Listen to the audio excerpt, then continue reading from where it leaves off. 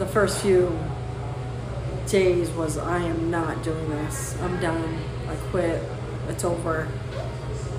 I didn't want to come out of my house. I don't want nothing. And then as time's gone on, my family, some of my family was like, okay, that's enough.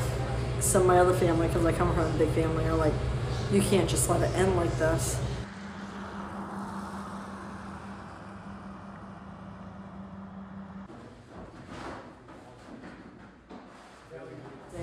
And reading a lot of messages from people, including the deaf community, asking me, you know, to reopen. They want me to open. And I finally decided that I have to reopen. I just can't open at that location.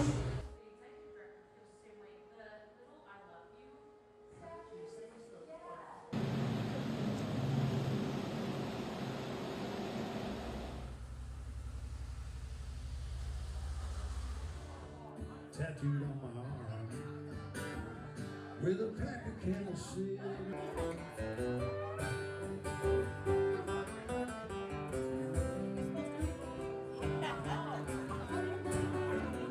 I looked up and I saw the kids running down towards me, so I ran up to the kids and I got behind them and got them thrown back through the door.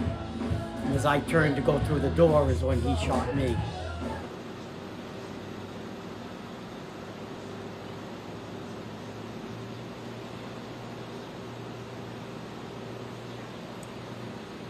The community kept asking us, and we knew that everybody kind of needed it. You know, it was a place where, or it is a place where people get to come together and spend time with friends and family, or create friends and family.